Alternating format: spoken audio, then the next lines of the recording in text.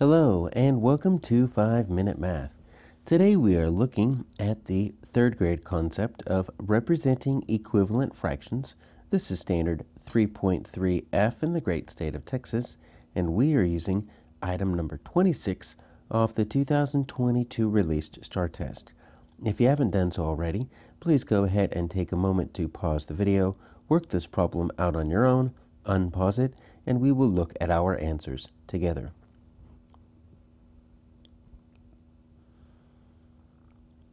So we have fraction strips here.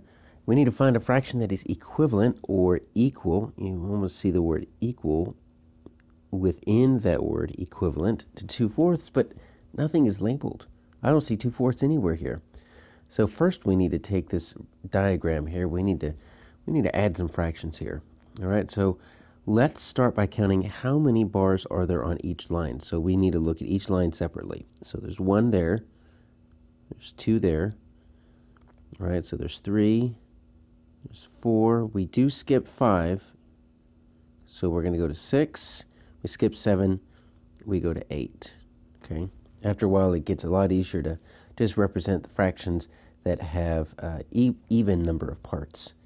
So this first one up at the top, this is one whole. So everything is going to be a part of this, and you notice that they all go to the same length, right?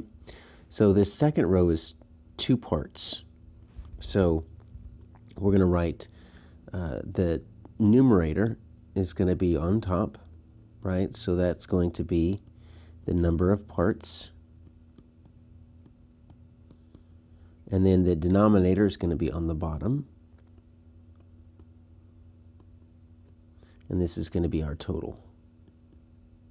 So this number of parts is really the number of parts that I've chosen, right, to highlight there. And so, right, we're looking for 2 parts out of 4. So I'm going to make each of these unit fractions. Okay, so unit fractions are when you have a numerator of 1 over something. So there's 2 parts here, so each of these is going to be 1/2, because there's 1 part out of 2 total.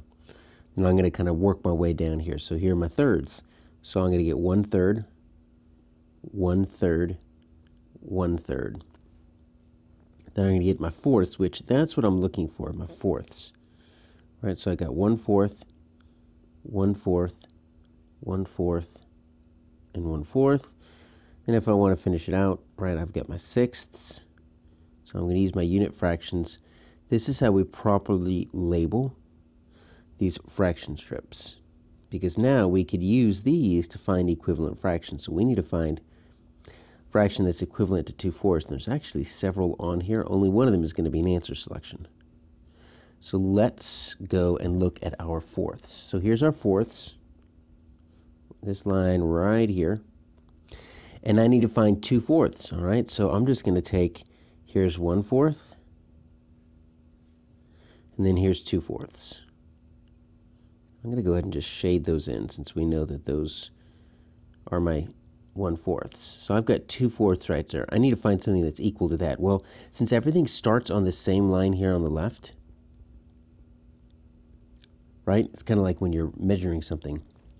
You always put the 0 at the beginning of where you're measuring. Well, think of these fraction strips like that. So now I've got this line right here, and I'm going to draw a line straight up. And look at all these that are equivalent, right? So this one right here is equivalent, goes to that same line. So 1/2. I'm going to put it right here because they're going to find a pattern. Then there's my 2/4. Okay, so 1/2 equals 2/4. But look at this one right here. I also found 1, 2, 3 sixths. And I also found down here 1, 2, 3, 4 eighths. Look at this pattern. The numerator 1, 2, 3, 4. Look at the denominator 2, 4, 6, 8. Right? So here's my fraction, 2/4. So any of these 3 that I find can be equivalent. And if I were to extend my drawing into smaller and smaller fractions, I can find more and more and more, like 5/10 and 6/12. But you see that we find here f, 1/2.